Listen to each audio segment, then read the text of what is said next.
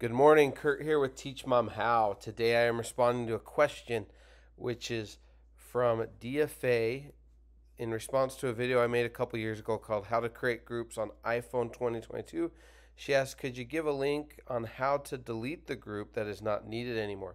I'm going to answer that question today. If you want to see the original video on how to create groups on iPhone 2020, or it's the same today. Today it's 2022, but you can see the link in the description for the original video. But right now I'm going to show you how to delete a group that you've created on your contacts on an iPhone. Okay, let's get started.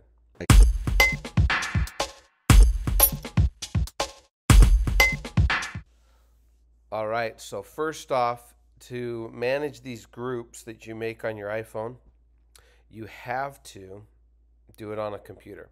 This is the biggest frustration everybody has, but you've got to do it on a computer.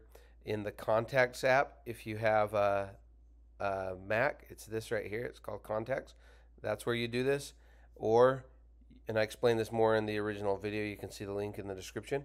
Or you can do this on any computer. It can be a PC or a Mac if you go to iCloud.com and log in and go to the Contacts app. Okay? So in answer to the question, how do you delete a group that you no longer need? Notice here I have 3 groups titled Close Friends. So select the group that you want to delete. Up here at the top, click Edit and then click Delete Group. It'll confirm that you're sure you want to delete it, and you delete it. And that's it, guys. Again, one more time. Select the group you want to delete. Up here at the top, click Edit, click Delete Group. And that is it. That is how you delete a group that you no longer want. Okay? Hope that helped. Subscribe, ask questions. We'll see you next time.